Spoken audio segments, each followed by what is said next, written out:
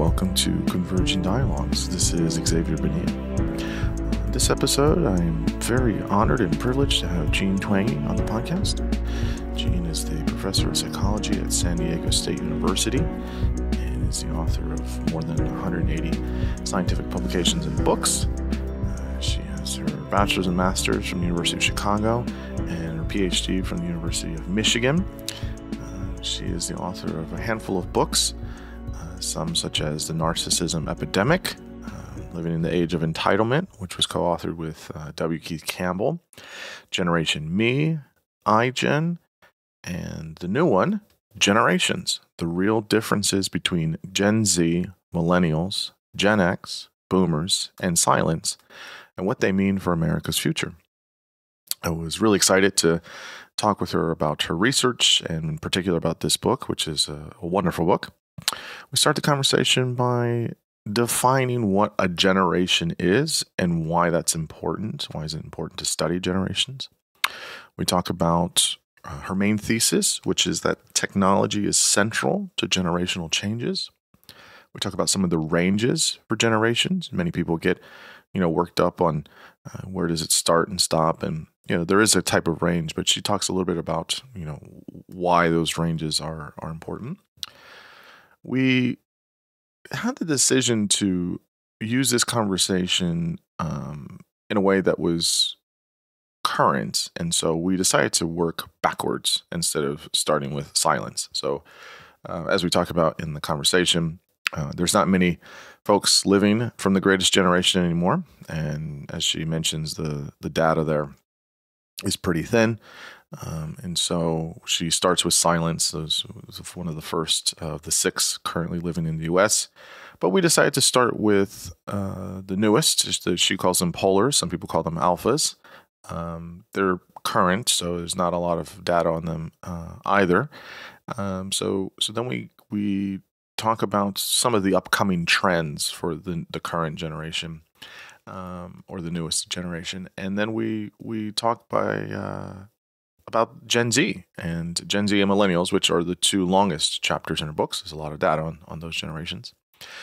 We talk about some of the major themes for Gen Z, and we spend a good amount of time talking about social media and mental health. This is something that she's written a lot about. This is stuff that she's talked about. And it was really, really wonderful to engage with her on the data, some of the constructive criticism that's out there on some of this data. And so it was absolutely wonderful.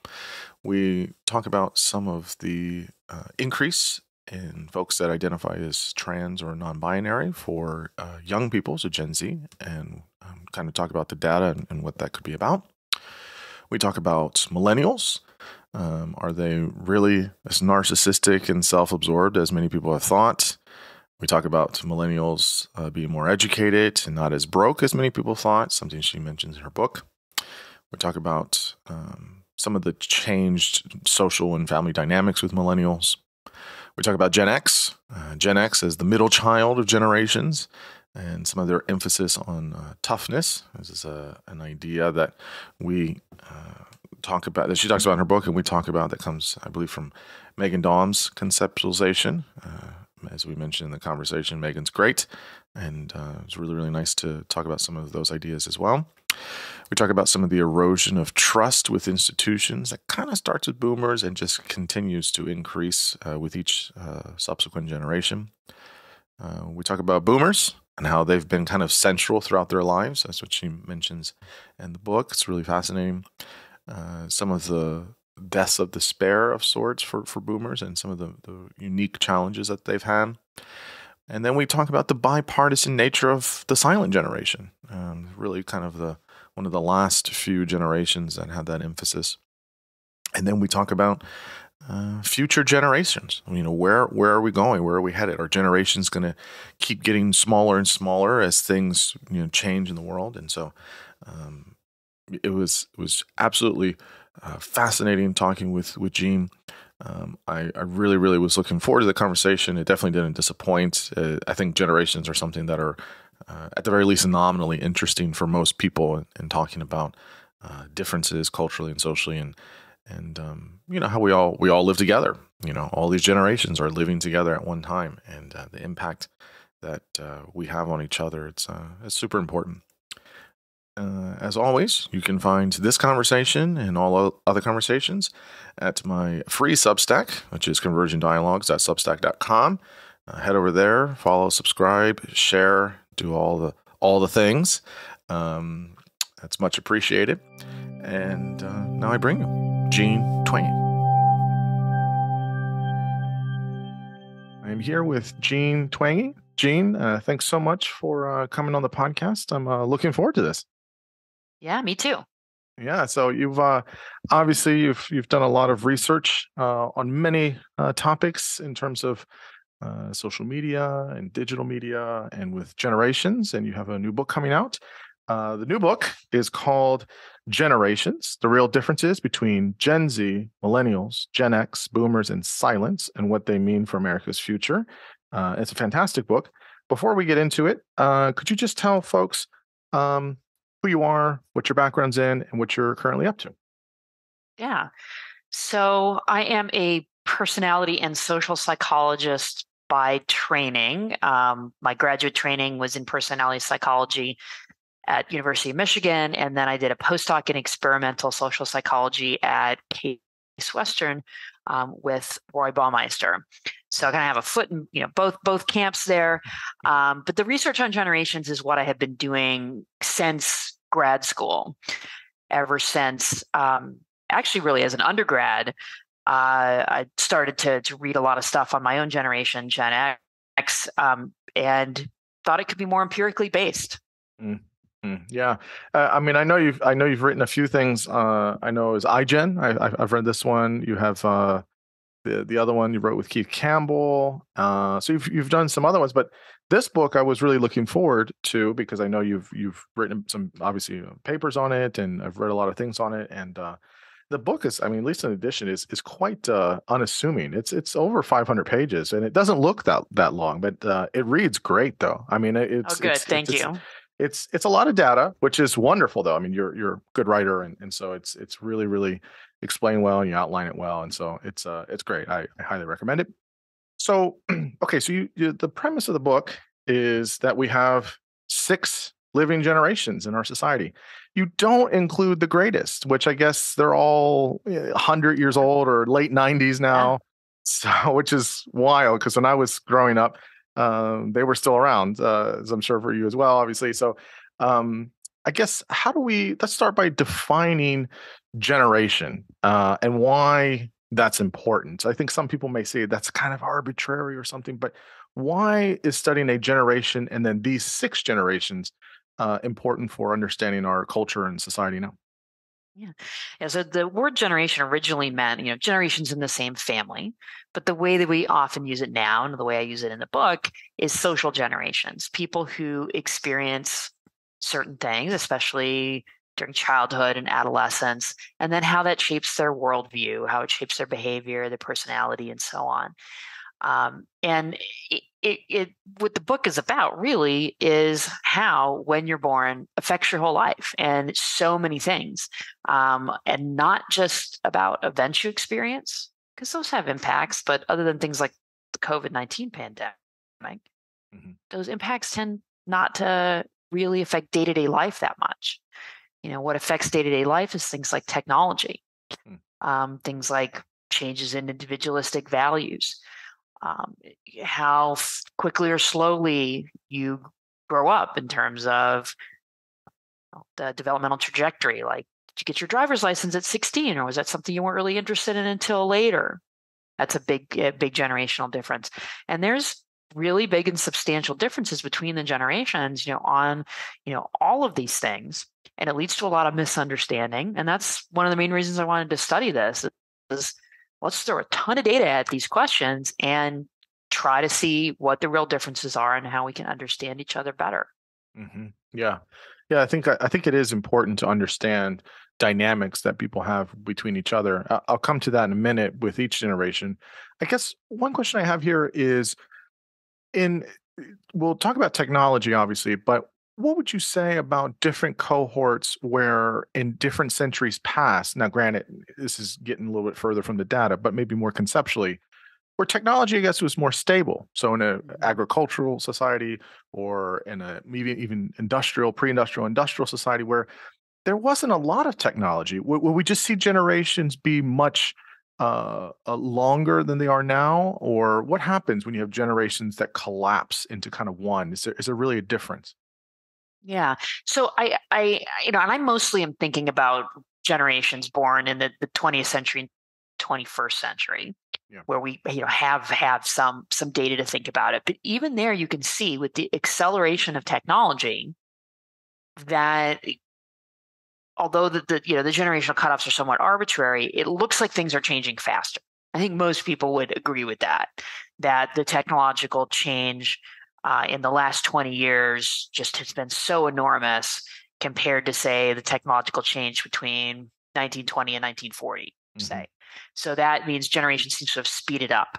And sure enough, by the groupings that are often used, the more recent generations like Gen Z, millennials are only about 15 years long. Hmm. And for the boomers, it's longer. And the silent generation was 21 years. So it's sped up. And I think that is not a coincidence. And it's a product of that change accelerating. So you talk about some of these generational differences, and you talk about technology as a kind of through line in all of these generations. Again, the six that you mentioned in the book, the 20 and 21st centuries. So I guess why technology is do you see as the underlying theme? Obviously, we can get to this later. A variety of variables that are implicated, but why do you see technology as kind of central? And what are other major event changes that could be implicated? For example, you say that technology is seen through individualism, slower life, and major events. So, kind of Yep. just talk us through why you centralize technology in these kind of three aspects. Yeah. So the traditional way to think about generations is to think about major events in history and then say, well, how old was this generation when this happened? But I think where that falls apart is that a lot of events don't really affect day-to-day life.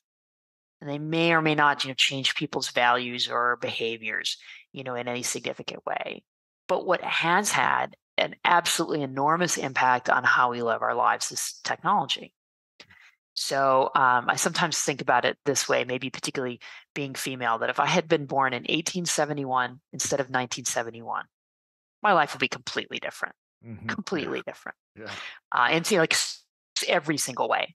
And then I think about even like a small example.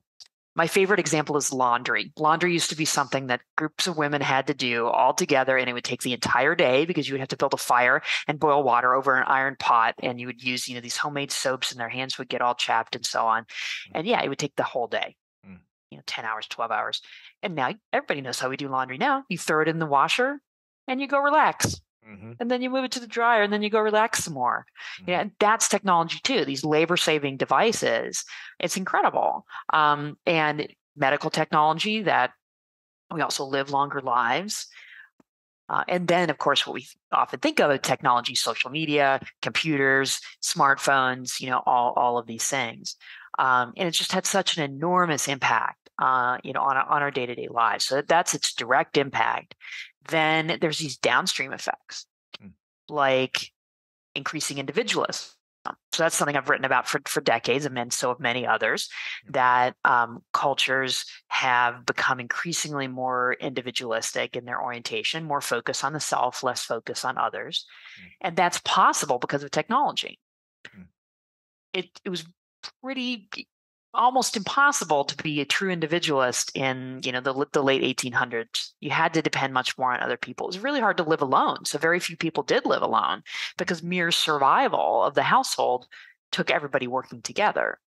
mm, And now, of course, with washing machines and grocery stores and all these things, it's not as necessary, so we can have more self-focus. And then the other piece is, with medical technology leading to longer lives and leading to the necessity for more education, because technological society is more complex. You need to learn more before you can participate in the economy. That leads to the great um, framework of the slow versus fast life strategy. You get a slower life strategy with more technology. Parents tend to have fewer children and nurture them more carefully, and the entire developmental trajectory slows down from infancy to old age. The kids are less independent. Adolescents are less likely to have the driver's license or drink alcohol or date. Young adults take longer to get married and have children and settle into a career. And then at older ages, you get 50 is the new 40 and 70 is the new 60, Right. and longer retirements, and like all of these things. And all of those are rooted in technological progress. Yeah. I think your claim is obviously very, very relevant and accurate to how we understand life now. But it's nice how you're bringing up these examples of, things from, yes, turn of the century, 20th century, into the early 20th century, where once we had these technological changes, it was instrumental and impactful for people's lives in big ways. Um, so let's talk about these ranges for generations. When I talk with folks about generational differences, if you will, different generations, people always usually like to talk about it. They find it very interesting. Yeah. I mean, I do as well. And so it is interesting. So first, there's you claim in the book, and I think that's right. But there's the cutoffs are kind of arbitrary, right? So I'm kind of a middle millennial, right? I'm born in the mid-ish '80s, and so I kind of see it as like millennials are 1980 to 94, right? So the millennials ahead of me by 5 or 6 years, that I kind of see them as a little bit different, but the people kind of in that middle space, and then I don't really, I don't say associate, but I don't really. My upbringing or my life is different from people that were born in '93 or '94 or '92 even, right? When you're talking about 5, 6 years.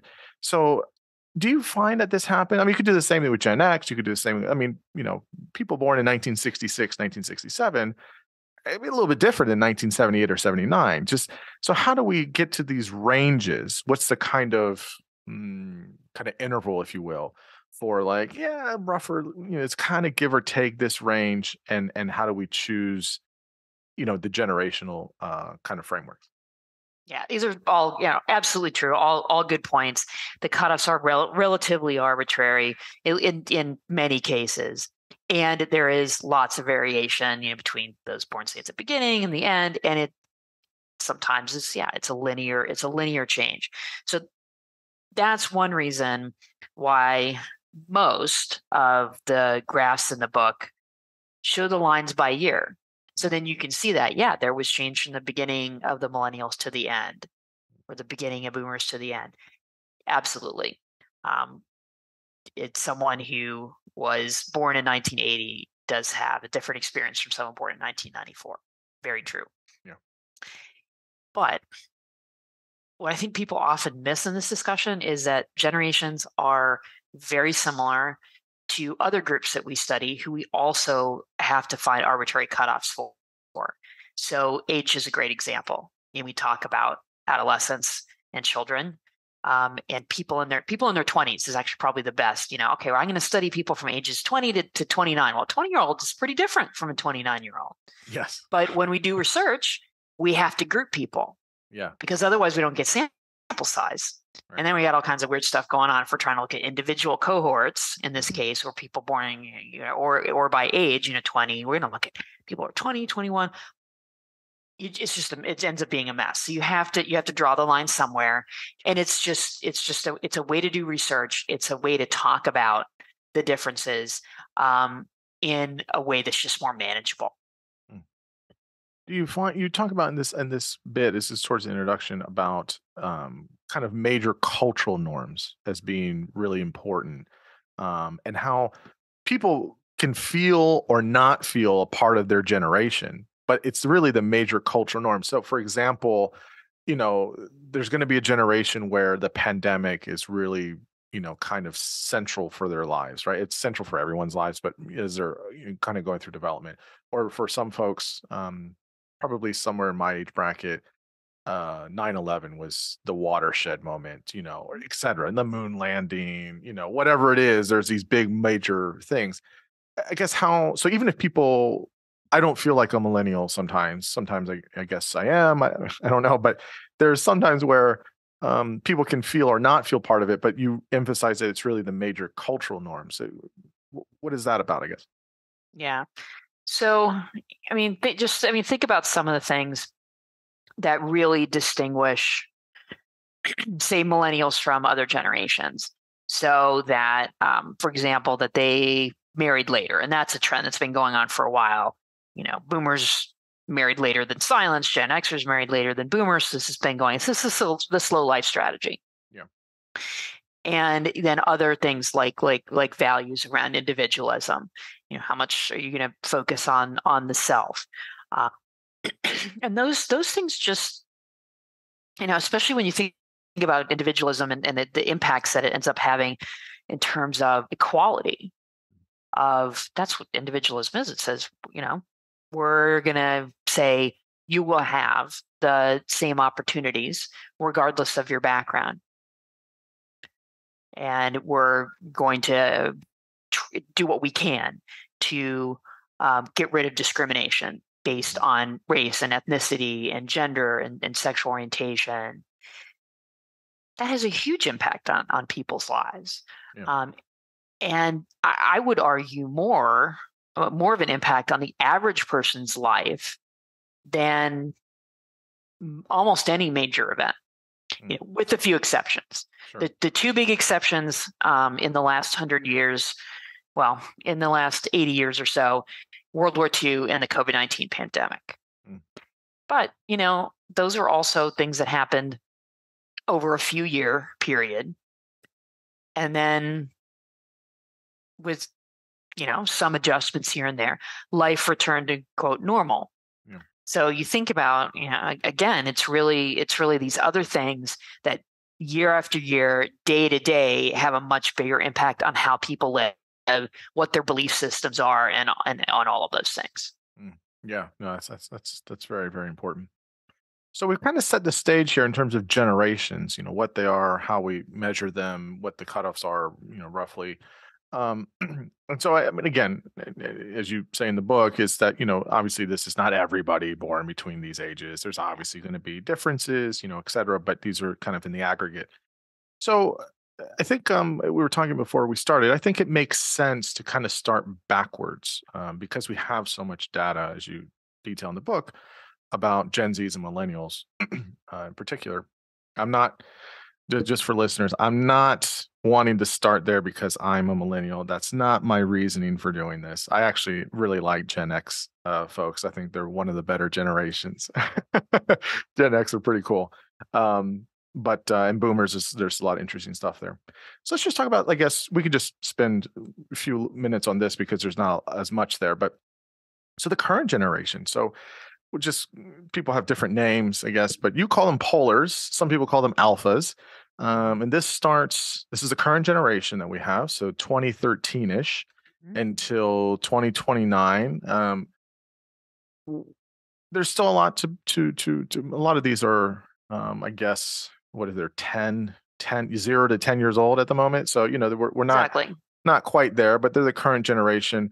What do you think about the current generation as they're kind of blossoming, if you will, as they're kind of developing into this world? Why did you pick the name polars, or why do people use alpha, I guess?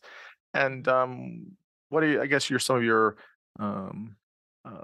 early themes that we're seeing from this current generation? Yeah. So I call them polars after melting polar ice caps and political polarization. So two things, that are big and will have a big impact on this generation going forward. And these were the kindergartners of the pandemic. Yeah. But I don't think that necessarily has to doom them. The silent generation, who we'll talk about later, were the product of being very young during the Great Depression and World War II. And they turned out to be a very resilient, impactful generation. I do think there are some troubling trends with children now, especially around exercise and obesity and screen time. Some of the stuff that will come up, with Gen Z and arguably all the generations. Mm-hmm. So, but we don't have a ton of data yet. So there, that's the shortest chapter of the generations. But that's what we do have data on, and there are some concerning trends there that we need to start thinking about kids playing outside, and not always being in front of a screen. Yeah, I mean, absolutely. I mean, I fully agree with you on that bit. Is there a reason why? Again, this is loose. 2029 or 2030. Is there a reason? It's a guess. Just a guess. Yeah. Okay. Yeah. Okay. That's a guess. Yeah. I'm a little more confident of that cutoff between Gen Z and polars being 2012, 2019, partially based on the length of the generations, but also based on most polars will not remember a time before the COVID-19 pandemic, and most Gen Z will. Yeah, that makes sense. Yeah. Yeah. So let's talk about Gen Z. I mean, Gen Z and millennials make up the longest chapters in the book, which was great because there's a lot of data. And so Gen Zs, my daughter is Gen Z. She's I guess she's kind of in the middle, actually. So yeah, she's kind of somewhere in there. 95 to 2012. You can talk about that cutoff. I know some people say 97. Some Right. people say Yeah, Pew Research Center 94. says 97. I have kept it at 95 because that's actually one of the cutoffs I'm a little more confident in, because there's some big differences that showed up that were much more sudden between millennials and Gen Z. Yeah. So I guess the biggest thing here is, I mean, some of these things kind of piggyback off each other, but most people will kind of get it. But Gen Z is the first, should we say, first generation born into a world of socialization online, right? And you talk about many of the major themes being their concern for authenticity, free speech, gender norms, pushing them in different ways, and then mental health challenges. So how do we get here with this constellation of issues for this generation? Yeah. So one thing that really showed up right away was issues around mental health. So that's when I first started to realize that there was that generational break between millennials and Gen Z, sometime with the burst in the mid 90s, because around 2012 and these big national data sets of teens that I work with, there were some really sudden changes. More and more teens started to say they felt left out, that they felt lonely, that they couldn't do anything right, that they didn't enjoy life. And those last two are classic symptoms of depression. Then it showed up in measures of clinical level depression in a government-funded survey. It shows up in behaviors like emergency room admissions for self-harm, suicide rates, all of these things. It was very sudden, very large, and very, very consistent. That around 2012, all these things started to get much, much worse. So, a couple things here. That was long before the pandemic. So there's been a lot of attention recently to the mental health crisis among adolescents, which is good. But I've also seen a lot of assumption that that's due to the pandemic. And no, this started more than 10 years ago. So this is not just due to the pandemic. This is not a new problem. Clinical level depression among teens doubled between 2011 and 2019. So that's a big change in a short period of time when we didn't have a big disruptive event like the pandemic. In fact, we had good things going on. A lot of indicators for children and teens were improving over that time, like child abuse, car accidents, kids getting in physical fights, alcohol use, all of that was getting better. It was going down, at this time. The U.S. economy was improving over that time. That's when the U.S. economy did really well, was that 8-year period. So that's what was so puzzling, is that all of these things are going right, and then you have the mental health going in exactly the wrong direction than what you'd want to see, in particular for adolescents. So, yeah, you mentioned this. You mentioned that there's four pieces of evidence with Gen Z mental health. So you're alluding in social media specifically. You talk the four pieces are timing, the impact on day-to-day life, group level effects, and the impact on girls specifically. Yeah. And you make sure it's clear. I mean, I could find the quote, but you say this is not all cases, but it's the excess cases, and you state that. So Yes. it's not every single person, obviously, but could you just talk about those four pieces of evidence that you were able to uncover? Yeah. So, given that we have so much else that was going right over this time, you have to say, okay, well, then what happened? What happened around 2012 that might cause this? Well, that was the first time the majority of Americans owned a smartphone. And it was also around the time that social media use went from optional to mandatory. Because, like, say, 2009, about half of teens use social media every day. And then by 2017, it was about 85%. So they kind of hit a tipping point in there, especially for a population like high school students. If half of people are doing something and half aren't, kind of optional. Once it reaches arguably, 75%, then you're left out if you don't do it. So that's when we say the group effects, that it's not just that social media and smartphones were rising in use at the same time teen depression was going up, which is very suspicious. Mm-hmm. It's also that even if you're a teen who didn't use social media or weren't on your phone that much, who would you go out with when all your friends were at home on Instagram on a Saturday night? These are group level things, not just individual things. Social media is social. Mm-hmm. So we have to think about that generational effect as well. The other piece of it is just, the effect on day-to-day life, that at the same time that these technologies were increasingly popular, teens also started spending a lot less time with each other face to face. They also started to spend a lot less time sleeping. This is very obviously not a good formula for mental health. Yeah. So, there was a fundamental change in the way teens spent their time outside of school. So I guess here's my question here is obviously it's or not, maybe not so obviously. So what's obvious is there's a market change socially and in groups. And now we can talk about some of the criticisms here on this stuff because there's some people that have said, well, I don't know about that. I mean, can we really blame it, or can we really say how instrumental social media or Instagram is? I mean, is that just a coincidence thing? So I guess for you, what's the kind of on your side of this, because you're the one that's really close to the data on this. What is it that was so okay? Yes, timing, increase, group level involvement, but what was the thing that really just kind of drove this home of increased social media use, smartphones, whatever social media, but then and then teen depression, self-harm, self-injury behaviors. What was the kind of big few things that were like, yes, I can kind of hang my hat on this and say this was kind of the key factor here? Yeah. Well, one thing is really simple. What else? What else had such a big impact on day-to-day life? Mm, mm, And the answer is nothing. mm, And yes, there's you can make alternative cases, and I completely agree. It's important to consider alternative explanations. mhm. But I've been making this argument publicly, very publicly, for 5.5 years, Right, yeah. and I've yet to hear another explanation that fits the data as well, or Mm, that had as big of effect on day-to-day life for mm. teens.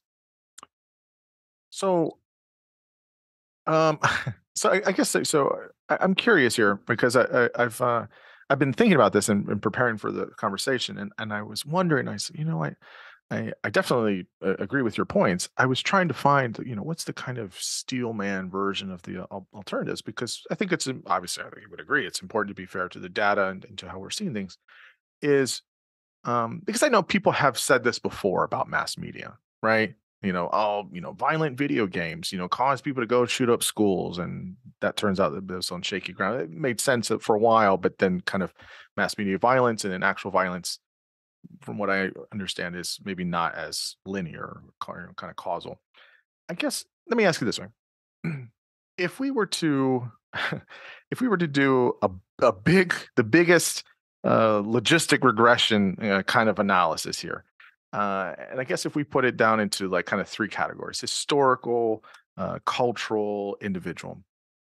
What are those variables that you're plugging in? So obviously, technology, social media, etc.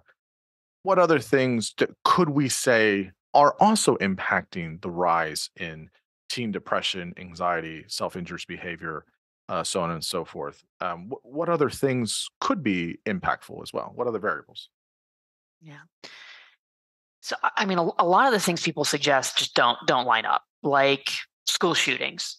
Hmm. Well, if that were the case, that got started to get tons of attention in the late 90s. Yeah, But yeah. between the late 90s and 2011, there's very little change, and in some cases, even an improvement in teen mental health. But okay, you can take some stuff around that, especially, like if it maybe increasing popularity of lockdown drills, it might, that's not so great. But again, that's not every single day. Hmm. It's different in its impact. Maybe that's in there. Well, one thing I think you can make maybe a stronger case about, maybe, is the slow development potentially having some negative effects. And this is a tough one because Mm. the slow life strategy, so which we mentioned before. So for teens, what we're talking about is that they go out of the house less without their parents. Well, that overlaps with the technology and face-to-face interaction piece. But they also drink alcohol less. They're less likely to get their driver's license. Hmm. They are less likely to go out on dates. They're less likely to have paid jobs. So they're taking longer to grow up. And what's a little harder to measure, but very plausible, is they're just dependent on their parents for longer. Mm. And that's kind of what's going on there. Is an 18-year-old is not as independent as they were in 1970. Mhm. Um, they just haven't had as much experience making their own decisions, just being out in the world and being on their own. And you can make the argument that that's maybe teens need that. They may need more of those experiences with independence to be mentally healthy. Mm. That's a little hard because those trends around slow life strategies, again, started longer ago. They didn't happen suddenly around 2011 or 2012, like some of the things around smartphones, at least more suddenly. That those trends with slow life, like the decline and getting the driver's license and drinking alcohol and all of these things, started more in the 90s. But you could make potentially like a tipping point argument, something like that. Mm. But it does all go together. The root of that slow life strategy is, again, technology writ large, not just smartphones. Mhm, mhm. But I think that has I think a little bit more heft behind it, of Mm. saying that's something else that had a big impact on day-to-day life. And that when you think about adolescent development and what's important, having that independence and spending that time with friends without adults around is really crucial. Mm. And because they're Mhm. doing less of that, Mm. that could be part of the problem too. Yeah. Yeah, I definitely see a lot of that. I guess that there's one question here I was thinking about and trying to look at this critically because I know I certainly have spent on the podcast with other people. I mean, I beat up social media like anybody else does, right? I use it, but I beat up on it as well. So I was trying to do due diligence. Is now I know there's a lot of survey data, right? So my world in clinical psych, are we seeing that the rise in depression rates is clinical depression and non-clinical depression? Is Yes. it Yeah. okay? Both are going up. Okay, so this isn't Yeah. just folks on Meta or Facebook, kind of a data kind of place, and they're doing all of this types of surveys and forums, but we're seeing clinical Yeah. levels of Yeah. depression. From like the best data we have, like the National Survey on Drug Use and Health, Okay, okay, funded by Department of Health and Human Services, which and it's a screening study. It's important to know it's a screening study. It's not just people who are seeking help. yeah, yeah, okay, So we know okay. it's not just help seeking. Yeah, yeah, yeah. That's important. Because my thing was, what if adolescents, because of a kind of generational drift, if you will, every generation is a little bit more aware, or they're more willing to disclose or seek help. What if some of this stuff that's coming out, maybe in the non-clinical data points, maybe we're just having a bigger picture of how difficult adolescence is, right? On top of a lot of the cynicism. I mean, when Gen Zs look out into the world, it's pretty, I mean, it is, I mean, any generation could say this, but it's bleak in some ways, right? What are they going to do? And I challenge that. Is this really a worse time than boomers getting drafted into Vietnam? That's fair. Is it a worse time than millennials graduating from college during the Great Recession? Is it a worse time than for Gen X when I was in high school, for example, when we thought the world was going to end at any moment when Russia dropped the bomb? Right. Yeah, so that's the thing. Every generation has their things, but I guess my point is are Gen Zs just better at talking about it? Or like, are they more like, it's less taboo? I don't know. What do you think? Maybe. But if that was the reason, if that was the whole explanation for that increase in depressive symptoms and clinical level depression, what you'd expect is there would be no change in behaviors related to depression. And there's been a huge change in behaviors related to depression that is in lockstep with those same reports of symptoms and clinical level symptoms. So emergency room admissions for self-harm, for suicide attempts, and completed suicides all have increased in a very, very similar pattern to depression. On that point, is it still, you'll know this, I won't know this off the top of my head, is the highest rate for suicide attempts and maybe completions as well, is it still 45 to 54? Is my data outdated on this? What's that? I was actually just looking at that the other day. It is now equalizing. So if you graph it, it's really interesting. Because that's what it used to be. It used to be middle age. Right. The suicide rate, at least for instance, this is recent, since about 2018. The suicide rate for those in their late 40s or early 50s has started to go down, and that for young adults has continued to go up. So they're starting to equalize. Oh, yikes! Oh, that's very alarming. Yikes. Okay. See, this is why you're in the weeds of the data. You got it all right there. Love the data. That's I what it's all love it. about. I love it. It's great though. It's great because I like reading this stuff and saying, well, what are these other things? And so it's great to really kind of talk it out. So one last thing here about on Gen Zs, and we'll move to millennials, is so obviously in the current moment is a lot of kind of challenging kind of gender norms that have been the case for a while. You talk about in your book.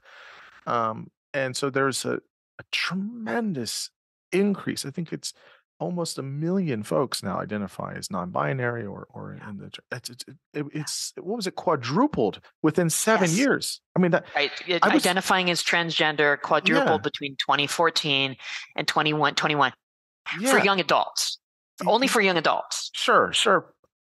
What I mean, that has to feel like, look, even if folks were not feeling as comfortable to come out in certain ways of how they identify gender or what have you, that's a tremendous increase in such a short amount of time. What can we make about this? What is some of the data showing us that say what's going on here? Like, what's up with this? Yeah.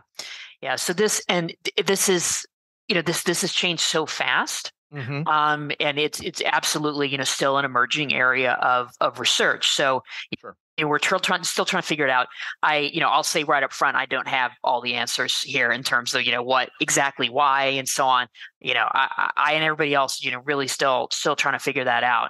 But yeah, the numbers are really stunning. I mean, for 18 to 26-year-olds, 2014, it was about 0.5%. And that's a little factoid you hear a lot. In transgender, it's about half of 1%. Not anymore. It's 2.4%. In 7 years. In 7 years. In 2021. That's and then non-binary is even more. It's well, depending on when you're measuring it and how you look at it. The most recent data I was able to find was fall 2022. And looking at, say, the youngest young adults, like college age 18 to 22, it was more than 3% identifying as transgender and almost 5% identifying as non-binary. Wow. So that these are much bigger numbers than had been previously documented or believed. It is, again, I'm not trying to make something that's not there. So you tell me if I'm saying crazy stuff here, but is there any impact of social media and technology here as well? Of maybe not whether someone identifies that way, but whether they're kind of checking that box or listing that or being able to say identify as this, kind of this kind of public way of describing it, or we don't know. We don't know. I mean, that's one of the many really interesting questions that we have to answer. I mean, what I can tell you is that if you look at, say, again, the young adults identifying as transgender, that increase between 2014 and 2021, that large increase, is almost exactly the same in blue states, more liberal states, and red, more conservative states. So, and that surprised me. And I've heard a lot of people speculating on this. Oh, this is something that's much more happening in, the big liberal cities. And it's not. This is happening nationally, not just regionally. It's very interesting when you see numbers that big and they change in such a small time frame. They're, again, kind of like what you're saying. Again, I'm not trying to make an association, but kind of you're saying this 2012 with the kind of social media and all this stuff was like, what's happening here? Something's happening. And so it'll be very interesting to see, the next couple of years, what kind of hypotheses we can make about what's going on here. And I think that's particularly true because the change is just among young adults. So those over age about 27, and especially those over the age of 40, there was virtually no change in that period among those for those identifying as transgender. So that's another thing we have to try to explain. Yeah, this is very fascinating. Okay, so let's talk about my cohort. 1980 to 94 millennials. Are we really narcissists? I'm just kidding. I actually don't fit in like a millennial sometimes. Sometimes I do, but yeah, let's talk about that. Yeah. So I know you've written about this stuff, narcissism epidemic, all this stuff. I mean, are we really kind of self-absorbed and was it just everyone's a winner mentality and, it's all, all these types of things. What is it about millennials, now is where, kind of, in the business world, kind of not the kind of newcomers on the scene. We're in managerial positions. Now we're, all these things, and we're in our 40s now. What do we make about all this stuff that, Gen X and boomers used to make fun of millennials? Some of it was fair. Some of it maybe wasn't. But now as millennials are in their, early 40s, what can we say about millennials and their major themes that they have? Yeah. So, I mean, we can absolutely document some trends in the culture during the millennials' lifetime. Like one of my favorite sources is Google Books to look at words and phrases that are individualistic. Yeah. And there's just enormous changes in words like unique and identity and phrases like I am special. All of these things pretty much non-existent in American books up until maybe the 70s, and it starts to increase, and then during millennials' lifetime it goes right up. So we can see, it's not just about one generation per se. It's that huge sea change in American culture toward more individualism. And that's what I like about the Google Books data. It gets away from the question of individuals to say, how did the culture change? And so we can see that. And then when we do look at individuals, where this started. This started with boomers, and it's a little harder to document the increase in self-focus among boomers. We don't have the data that goes back as far, but it started to increase with my own generation, Gen Xers. This was my childhood too, of the self-esteem boosting and all about me and all of that. Those of us born in the 70s experienced that as well, and then it just kept going. So it kept going with millennials, and it kind of, that aspect anyway, ended up peaking with millennials, because with Gen Z, as we were talking about with depression, that means lower self-esteem, less self-confidence. So it's like this mountain that kind of maybe started with boomers and Gen Xers and then millennials, and then it went down. So I think especially there's still that association with millennials, because as it turned out, the young people came after them were not all that certain of themselves. So, the charitable way to think about it is the millennials are optimists, right? And then the uncharitable way is to say narcissism. Okay, well, that's where it actually gets more complex. Because if you look at stuff around like self-confidence, it absolutely peaked with millennials and then, went down with Gen Z. But Mm-hmm. narcissism is more complex. Narcissism among college students, which is where we have the most data, Yeah. went up from boomers to Gen Xers to millennials, but then peaked in about 2007 and then went down. So around the time of the Great Recession, maybe a reality check, it went down. And then you think, okay, well, then the economy comes back up. It should go back up. But I think it didn't, because then there was that huge generational shift with Gen Z, and then we get the low self-esteem and depression and all of the stuff around technology and social media, just, giving that generation much more, much less confidence in themselves and in the world. Mm-hmm. Yeah. That's a nice arc of how you're describing it. And I think that, that sounds right. Obviously there's the data there, but that, I guess in terms of a narrative, I think that makes a lot of sense. So two things here. This was something that was really interesting. So I've been reading a little bit about the kind of social stuff, which I'll come to in a minute. But millennials are the most educated, but Yes. higher ed seems to be falling out of favor. People are less enthused about it. Look, I pay my student loans that I'm still paying them back. But I think a lot of people realize this, yes, we're educated, but paying the bill at the end of the day is like, did I need to go $160,000 in student loan debt? So there's some kind of evolution here. I think when I was younger, my folks and my grandparents all say, go to college, go to college, go to college, that was the thing that was built, just pushed into our heads. And now it seems like with, kind of later millennials and then with the new generation, it's more of like, well, maybe not so much. Obviously, I'm going to promote a college degree, of course, but yeah, it's got negative news. You have the meritocracy thing, you have admissions issues, you have the student loans, you have, all these different problems with higher ed, not to mention all the free speech stuff and campus issues and culture wars, and people just now seem to be somewhat falling out of favor. So what is that? How has that kind of arc been for millennials, at least, of being the most educated, but kind of dipping towards the end there, falling out of favor? Yeah. So I think that a lot of that skepticism.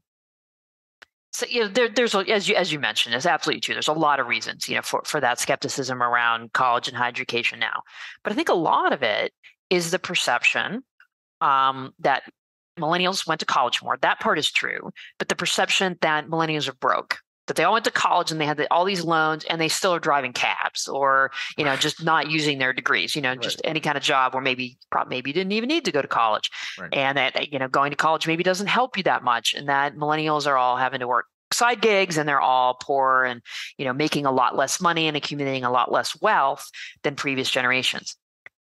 Turns out that's completely untrue. Yeah, I wanted to fight you on this. Yeah, I was reading your book. I said, no, Gene, this is not true. I worked 3 jobs. I was working. There's no way millennials made more money than all previous generations. And then I'm turning the page and I'm turning the page. And not to be rude, but my answer to that is take it up with the Census Bureau. Right. So explain this. Okay.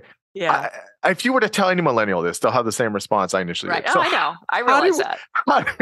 How did we make more money than all previous generations? How did we do better with home ownership? How does this map onto income and wealth? Not better, but not as bad as commonly believed with home ownership. Yeah. Sure, but if we were better at income, wealth. Mm-hmm. What's the narrative here? How did this happen for us? Because we don't feel it. Yeah, because more millennials went to college. That's the shortest explanation. That's the correlation. And because more women went to college and entered careers and started making more money. That's where almost all of the gains come, is from women. So female millennials just so outpace the salaries of previous generations. It's just incredible.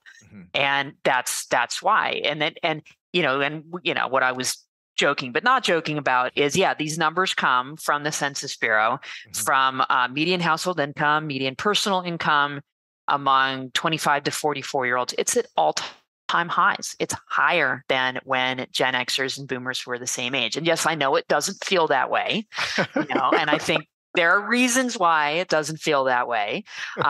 One is for, if you're going to have kids and you're in a heterosexual couple, then you have to pay for childcare if you're not going to lose the woman's income. income, which is now a much higher proportion of families' resources than it used to be. Yeah. Well, once I kept reading towards the end of the chapter, I was kind of convinced. I wanted to resist that because we're supposed to be perpetually broke for all of our life. But I guess the other thing here was about with working is at first I would have thought, well, I heard so many stories about people they went to college and then '08 happened and then '09 and then you had the Great Recession and then inflation, all these things. So even with that, it was still okay for millennials? Yeah.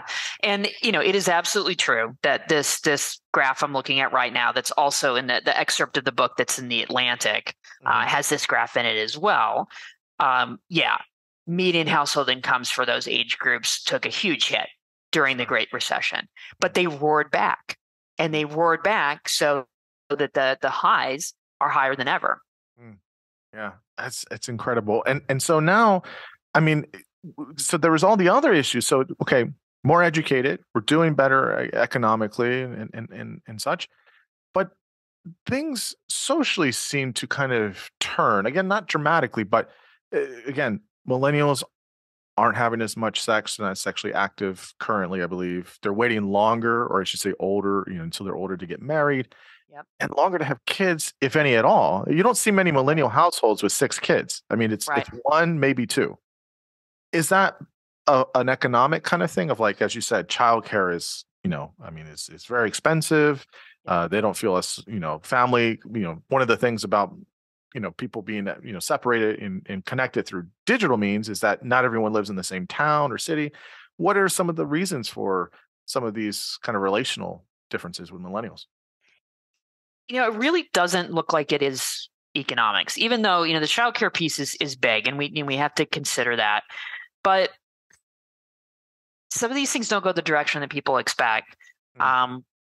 People who make less money have more children, have on average. There's been some studies by some economists on the declining birth rate, and they found that the birth rate declined the most in the counties that were doing the best economically.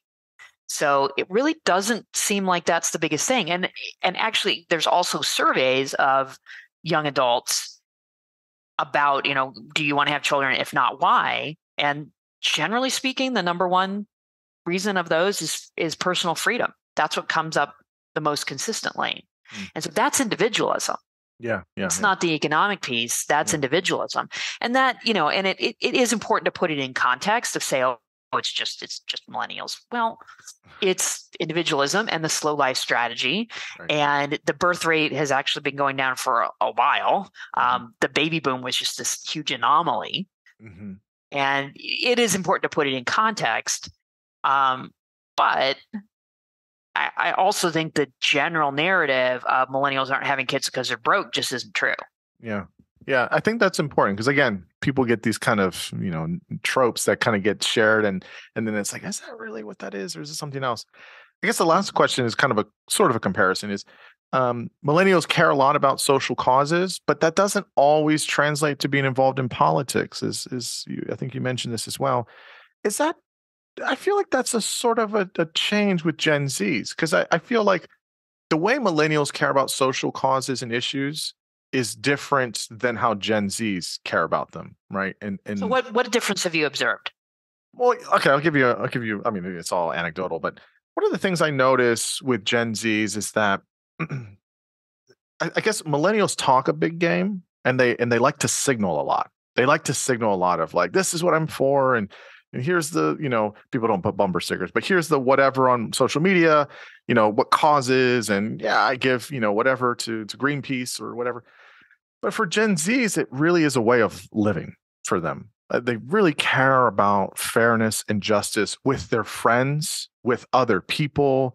Very, very concerned about the welfare of others, even if they don't know them, but especially if they do know them.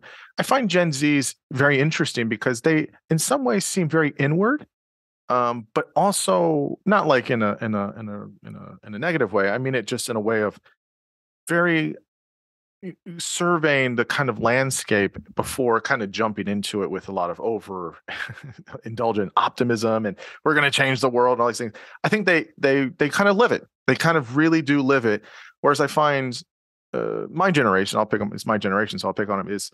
It's a lot of big talk. It's a lot of like, yeah, this is what I'm for, and let me let you know what I'm really caring about, and let me signal this to you, and let me tell you this. But when push comes to shove, I don't really. I mean, maybe a little, but I'm not going to live it all the time, But that's again, this is just my behavior observations. But what are your thoughts, I guess, about how millennials care about social issues, but it doesn't always translate into action necessarily?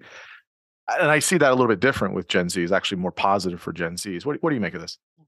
Yeah, I think there's some data to back up some of what you're talking about. So like in the survey data, there's been a big increase among teens and college students in the percentage who say helping others in difficulty is important. There's been a huge increase in voter turnout among young adults since it transitioned to Gen Z. Yeah. There's a lot of negativity and dissatisfaction in Gen Z. And if they channel that into politics, which seems like they are, we'll have to see, and that might be the case. So, it's interesting with millennials because I think if you had asked me 15 years ago, is it all just a big talk? I would have said, I hate to say it, but yeah. But I think that not as, I don't believe that quite as much now, just given if you look at, say, the number of millennials being elected to the House of Representatives, outpaces Gen X, even if you correct for population. Voter turnout, better than Gen X at the younger ages. So, that also didn't used to be true because as teens, millennials are like, when it came to a lot of stuff around political participation in the teen data, it didn't look any better than Gen Xers or Boomers, and in many cases, it looked worse.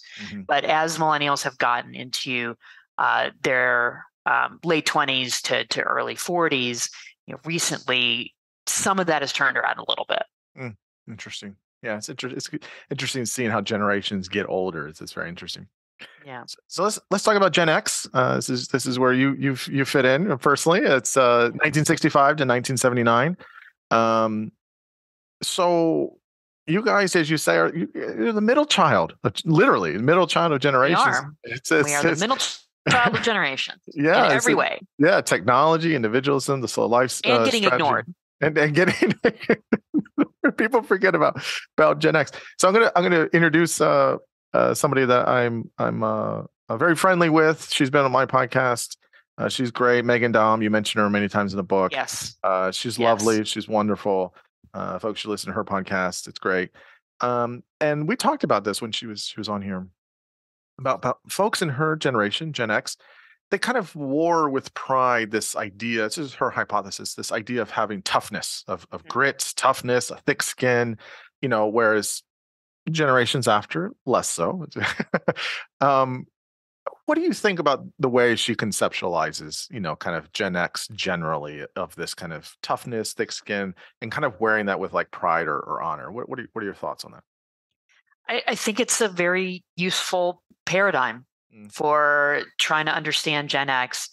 I think it's also a useful paradigm for trying to wrap your mind around some of the free speech issues and campus controversies and political controversies of the last 5 to 10 years.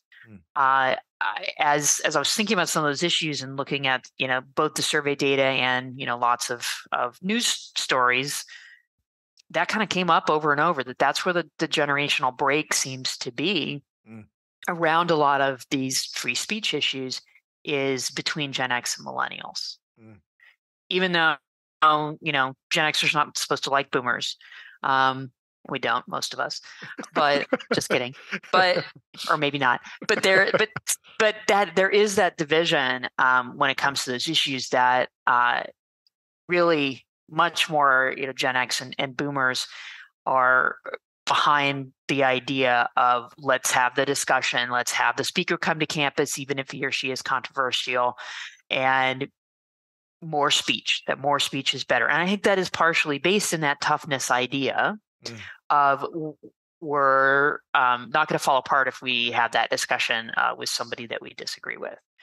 And that is just not as valued on average anyway among millennials and Gen Z. And what Megan Dawn makes the case for, and I don't want to misstate her argument, but that, I mean, she makes the case that it's actually the opposite, that a lot of millennials and Gen Z, in fact, value not being tough. Oh, yeah. No, they don't. Yeah. No. I mean, Yeah, again, that's a generalization, but and I can see that viewpoint, and I'm not, I don't want to take too hard a position on this, because it is true that you can take that argument about we need to be tough way too far. Sure. I absolutely agree that's true. Yeah. And that more sensitivity to, like, I mean, just as one example, mental health issues is fantastic. Of course. But a lot of the clashes that have occurred on campuses, newspapers, lots and lots of examples around cancel culture and these things. So that's how the generations have broken down.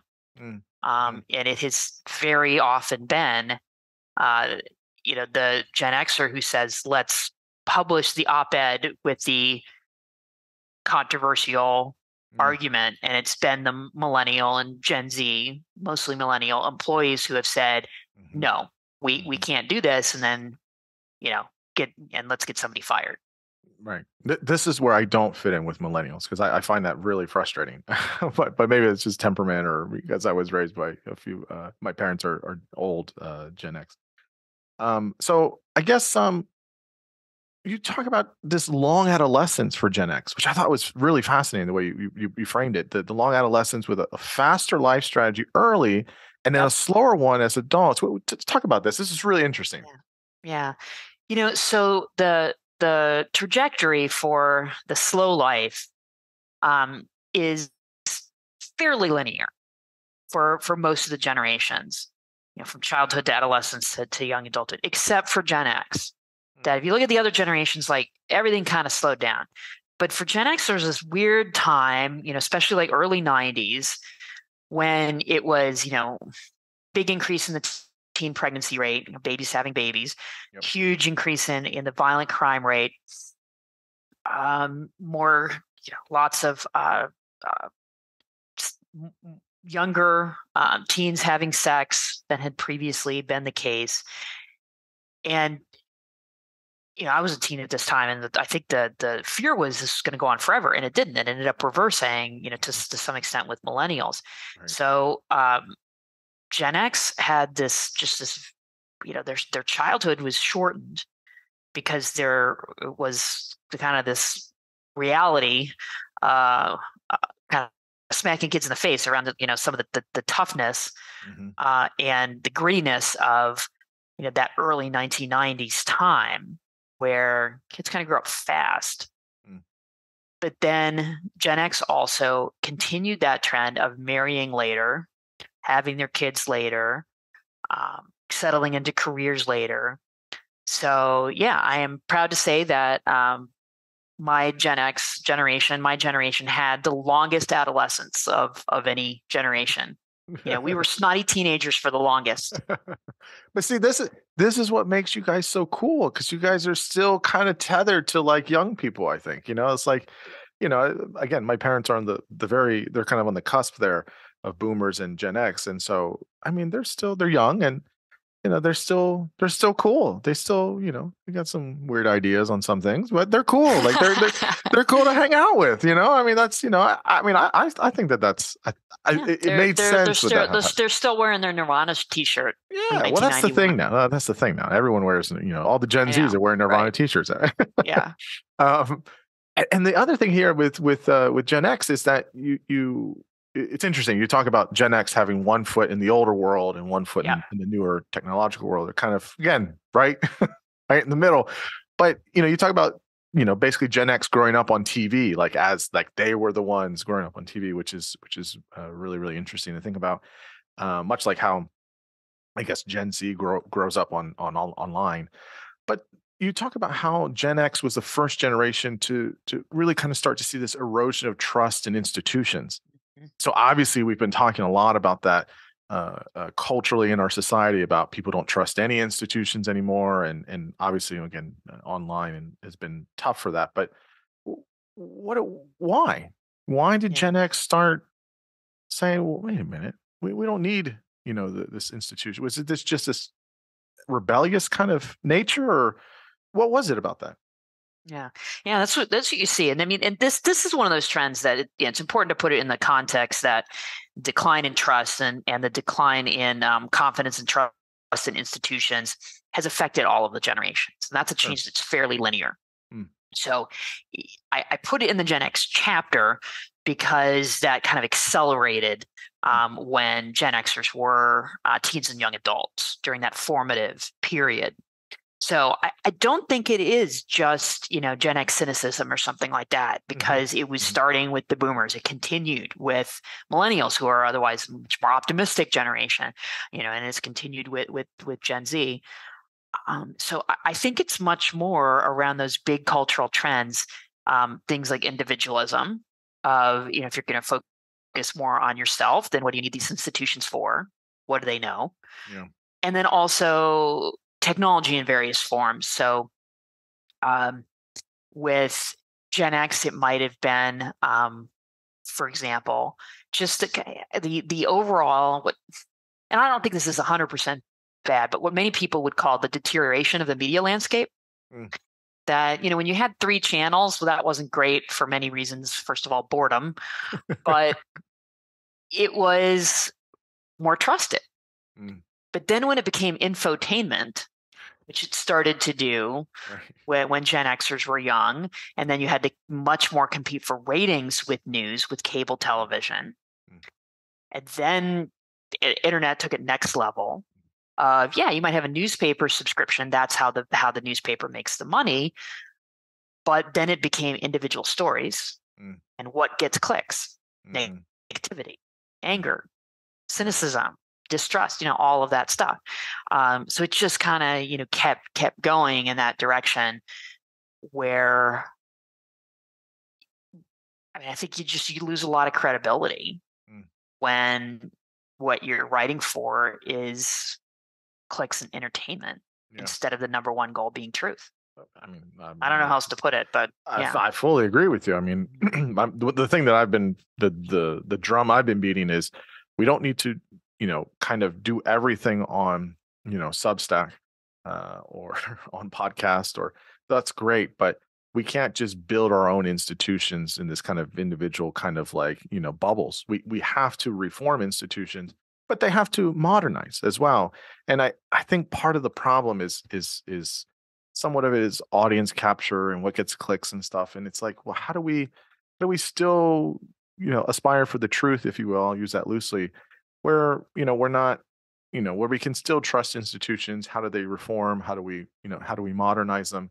And, so I'm a big believer in that, but it sounds like there's been some of that with boomers, really pushes with Gen X, and then now it's it's on steroids now at the moment. So it's really, it's a big problem, obviously. So okay, boomers. So boomers 46 to 64. It's very interesting. Are boomers like the older millennials of sorts? Because boomers, you talk about, were centered for much of their life. So in the 50s and 60s, things were child focused. In the 70s, it was all about the mystical. In the 80s and 90s, building careers and family. 2000s, finding meaning. Like, why have boomers just kind of been the centerpiece? Again, that's not a knock on boomers. I'm not doing that, but why? What is it about as American life in the 20th century and the 21st century has progressed? It's just very boomer centered. How did that happen? I guess. Maybe it just kind of happened, but what do you think is there? Because there are so many of them. And that's where they get their name from the baby boom. Yeah. So, at the beginning of that chapter, I did my own version of a graph I remember seeing decades ago. Sometimes some people call it the pig and the python. That there were these just enormous number of babies born between the end of World War II and the early 60s. And if you just look at the population, you graph it in a certain way, you can see that they dominated childhood. There's so many of them, and then they just, they then move through the life cycle, and they Hmm. have dominated every stage of the life cycle, just because of sheer size. Mm. And and interestingly enough, their individualism started to become a kind of key component. You talk about how self-expression, self-confidence, using words like unique and identity start to become important. And some of that has implications of, well, if you have more individuality, more autonomy, there's some good stuff, but that this kind of drove up some of the increases in divorce rates at this time too. Is what do we make about this? I guess the pros and cons of boomers starting to become more individualized and autonomous. Yeah, I mean, every cultural system is a trade-off, and individualism is no different. You get more freedom, but more disconnection. And that I think that's a pretty good summary of boomers, although admittedly, this is a trend that's impacted all of the generations. Mm. And one of the things that we see here for boomers is that there was an increase in mental health challenges with boomers. And you talk about these Yes. deaths of despair, which was it's just really troubling to read some of the data on here. What was connected to this? If stuff for a lot of people, not everybody, but was going well in the 50s and 60s, and again, there's obviously big life or cultural events that were happening. Civil rights, economics weren't great in the 70s, so on and so forth. But was this all part of it? Like, obviously economically, the country in the United States was doing okay, but what was it about this increase in mental health and deaths of despair for boomers? Yeah. So this is started with Case and Deaton, the economists, showing this a few years ago, that they found there was this just huge increase in death rates among, say, 55 to 64-year-olds. Mm. And that started. I'm looking at the graph here. mm, Around 2000 or so. Mhm, mhm, Things where it started to not look good, and then because what you expect, of course, is with more medical advances mhm. that death rates are going to just keep going down. Yeah. And then they didn't. And what Case and Deaton found was that was true only for white Americans. And since about 2016 or 2017, it's actually been true across all Mm. groups. We group everybody together. It's not just white Americans. You start to see this increase in death rates. And it's stark. Drug overdoses in particular, Mhm. often opioids, Yeah. suicide, liver disease. I have a chart in here comparing the silent generation in 2000, when they were the 55 to 64-year-olds, versus the boomers in 2019, so pre-COVID. Mhm. And boomers have a higher death rate from all three of those. And those are the deaths of despair. So even though deaths from heart disease and cancer and all these things we have better treatments for than we did 20 years ago, Mhm. there's all of these things that are more psychologically related that have gotten a lot worse. What do you think is the ripple effect of that for Gen X, Millennial, Gen Z, where you having grandparents or parents, et cetera, that are really in a tough spot, and in some cases, there's suicide attempts and or completions, if you will. What do we think is the ripple effect of that for other generations? As well, that's an option, or someone else in my family did it, or well, when you get really, again, things change, but what's the ripple effect? I guess. Yeah, and I mean, I think that that's a good question. I wasn't really able to look at that, with the data I was able to work with, but you can definitely make the observation that with boomers being the generation in their right before retirement, and this time when they're leading the country, and often the people who are kind of most prominent in a lot of organizations, and you got all these problems. Mhm. It's clear that this idea that the boomers are all rich and powerful and doing great isn't true. Yeah, yeah, it's very interesting with boomers. I think they're very interesting cohort, and obviously still having certain challenges even in older age. Okay, so the last group that you discussed, um, silence, 1925 to 1945. Okay, this blew my mind. Blew my mind when I read this. I still can't really get over it. That Joe Biden is the first and probably last US president from the silent generation. How did that happen? How did we just get all boomers? We did greatest and boomers. Like that's what we did for presidents. And I mean, it's just a fun fact, but I mean, everyone talks about Biden's age and all this stuff, of course, but like he, he had to wait until 78 to even get there. It's not like we had all these other silent presidents. So this kind of goes to the whole theme that they actually get credit or excuse me, should get credit for a lot of the social change because they were in their 20s and 30s for civil rights, gay rights, feminist movement, Yep. all the stuff we associate with boomers Right. really are silents that were adults in that period. And they're the in between greatest and boomers. So we don't talk again, true to the name. We kind of forget about silence, but what do we make about silence and how they are and how they have been kind of behind the scenes in our society for Right. 100 years? What do you Right. make?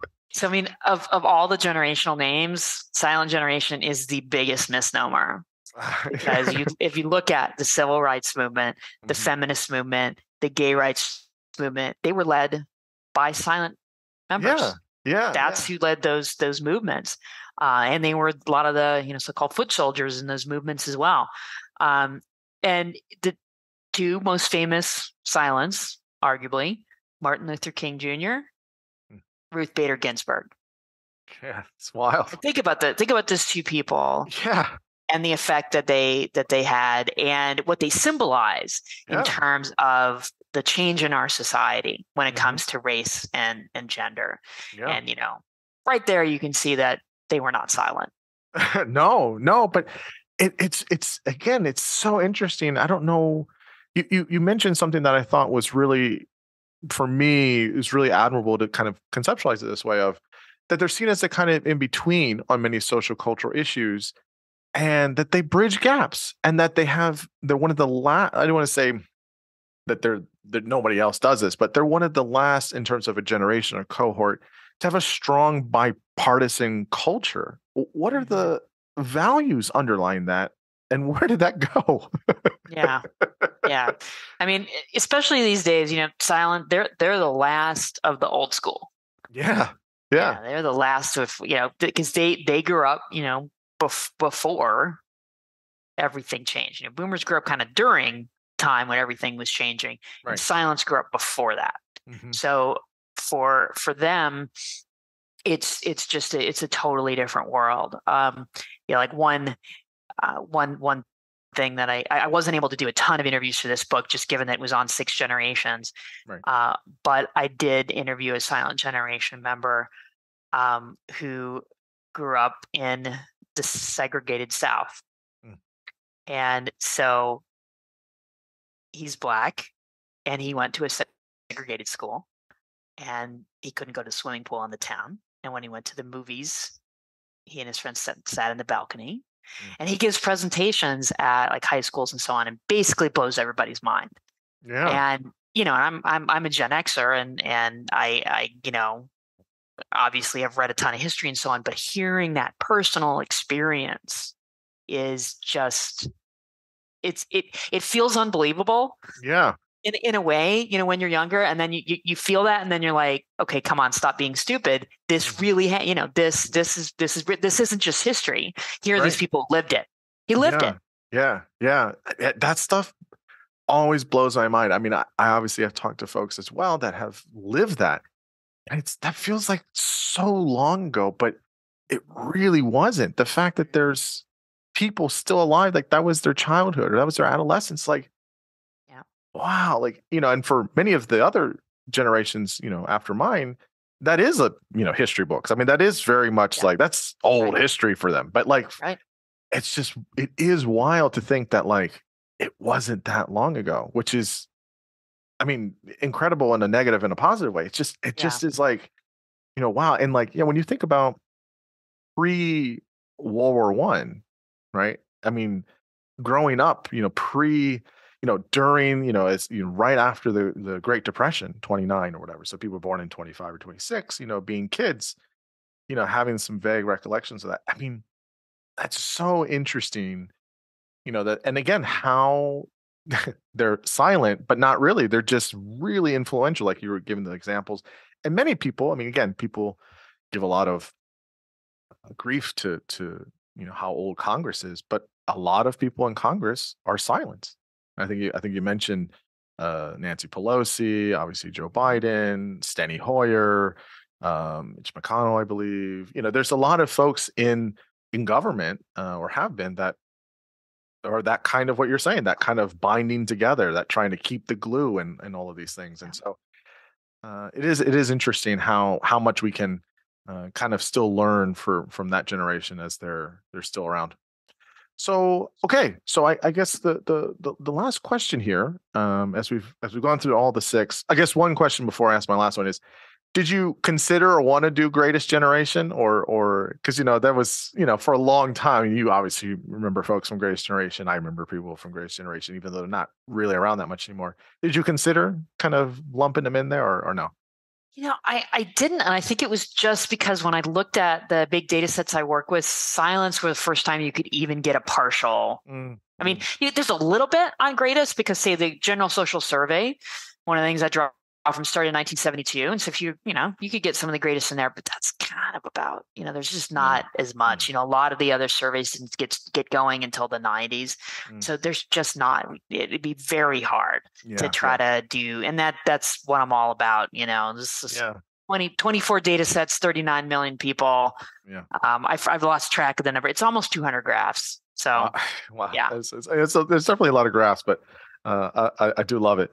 Okay, so the last question I have is, what do future generations see in their, I guess, evolution? Are we going to see a small narrowing of time between generations, right? So even like with the one where we started with the polars, as you say, 2013, but is it going to get smaller as the world keeps changing faster and faster, or is it just going to kind of balance out? So how do we continue to do this research or this data for future generations, and what do we see in the concept of generations as we continue moving in a digital age? Yeah. And we'll have to see. I mean, I think that trying to figure out, say, the endpoint for polars, that will evolve, and we'll see, how things go. I think the good news is, yes, the generational groupings are useful, but we can study how things change over time without using them at all. So no matter what the generational groupings end up looking like, we can study cultural change. We can see how young people are different any particular year compared to the past, no matter what the groupings end up being. Yeah. And finally, you've written such a great book, and there's a lot of data, a lot of graphs, a lot of charts, really good stuff. What is it that you want people to kind of walk away with? They read this book, and what is that one or two things where you're like, yeah, that's it. That's what I was trying to say. You got it. What do you want people, I guess, to really walk away from all the hard work you've done in this book? Yeah, great question. I will choose two. Okay. One is, I think we really have to move away from this model of the generational conflict of, it's the boomers' fault. Who are we going to blame for this? Why are you blaming millennials for this? We have big cultural changes. All of us are participating in them. Let's try to step away from the finger pointing and try to work together toward solutions. And also recognize not all change is negative. Yeah. Are we going to, blame boomers for the good stuff too?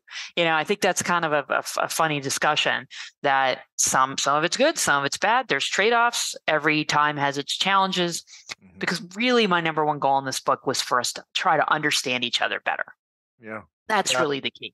That's the point of all of the data and the graphs and the analysis and the interviews and the examples, is to try to understand each other better.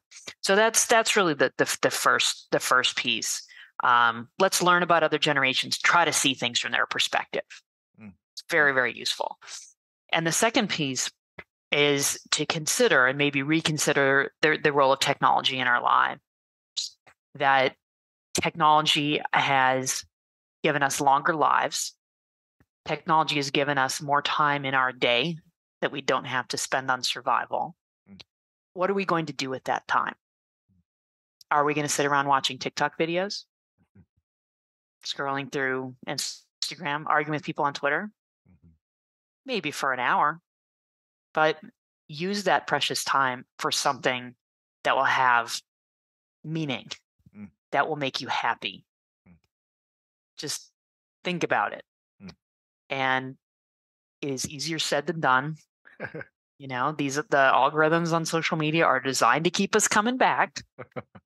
But I think almost everybody living now can identify with that we have to wrest that time back and give it to ourselves. Yeah, I completely agree. Well, the book is called Generations, The Real Differences Between Gen Z, Millennials, Gen X, Boomers, and Silence, and What They Mean for America's Future. And it's fantastic. Where can people find yourself? I mean, this book is out everywhere. Where can this is through Simon & Schuster. Where can people find you, or the best places to connect with you, or anything else? Yeah. So I have a website. So it's jeantwenge.com. So JeanTwenge.com. So I've got stuff on the book, stuff on speaking engagements. I have a frequently asked questions about generations on there. And the only social media I have is Twitter. I'm the last person in my generation who's never had a Facebook page. And I try to, but you know, social media has its uses, and one of them is exchanging ideas with people and making those connections. It does have some benefits. So just try not to get sucked in. Yeah, me and everybody else, we try not to get sucked in. That's right. Hard to do.